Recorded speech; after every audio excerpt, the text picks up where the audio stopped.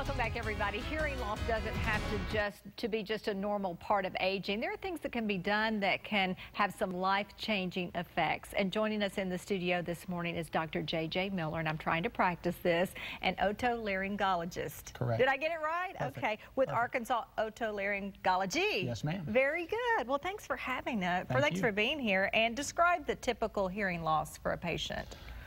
The most common type of hearing loss is hearing loss of the elderly, called presbycusis, and it usually is a slow growing hearing loss that starts earlier, usually in the 40s or 50s, and pretty much goes undetected until patients become aware of it later on when the folks around them are saying, you don't seem to be paying attention as well, or maybe they've noticed that the volume on their TV, the number has gone up higher. Right. But the main symptoms are they just don't hear as well, and it's symmetric, so it's not something they're going to wake up and notice acutely or abruptly. So sometimes that can happen between 40 and 50.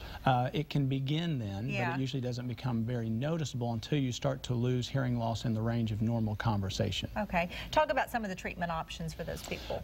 With that particular type of hearing loss, since it's sensory neural hearing loss, meaning there's nerve damage, there's not a lot of treatment options from a medical or surgical standpoint.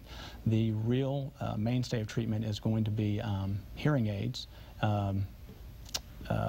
Used to anywhere from mild to severe hearing loss, and then if you get all the way up to profound deafness, you can talk about cochlear implants. Okay, and these can make a profound difference? A huge difference, a huge difference. And in the past, we would probably shy away from fitting someone with hearing aids if they were in the mild to moderate loss, because the hearing aids they're expensive and they were kind of uncomfortable to wear. But as the technology has increased and gotten better, we're fitting more and more folks at lower thresholds of hearing loss because they do make such a big difference. They're amazing and so small. Sometimes you can't even see them. Almost imperceptible. Does insurance cover part of that cost?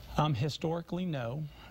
Typically, the only type of insurance that would cover a hearing aid would be if someone were involved in an accident at work or an automobile accident, where that type of insurance would cover. However, with the aging population, more and more of the patients that have supplemental insurance to their Medicare, those typically do cover a portion of the hearing aids, not necessarily the entire hearing aid, but a portion of that. Very good. So you need to check in with that. Definitely need to check in with your insurance and see if they provide that, because if they do, that's a service that you need to take advantage of. Sure. And then talk about just what you hear from the patients as far as how this changes their life.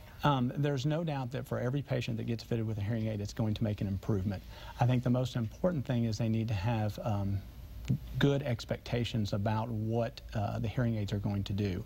A hearing aid is not going to return your hearing to normal in a similar fashion. If you go see a physician for your eyeglasses, you're going to have 20/20 vision when you walk out. With hearing aids, it's not going to be that. You're not going to hear as well as you did when you were 10 or 12 years old, but it is going to make a profound improvement. And the analogy I use, it's like dentures.